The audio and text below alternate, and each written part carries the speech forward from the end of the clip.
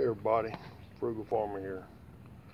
Just checking on some little watermelon seedlings coming up. Don't know if they'll make anything or not, but they're growing pretty good. They'll have to be transplanted here pretty soon. I was wondering if they'll make anything by August, September. I think I may get a few melons, don't know how big they'll be. I used to work in watermelons. That was a tough job.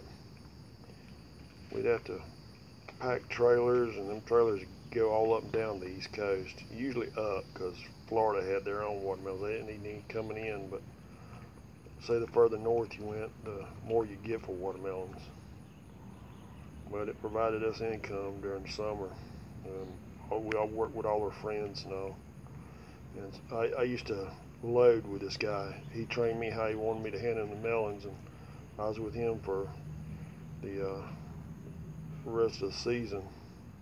Sometimes we'd have refrigerated cars. That was nice. It'd be in there, it'd be nice and cool. That's where all of us take our breaks at on lunch.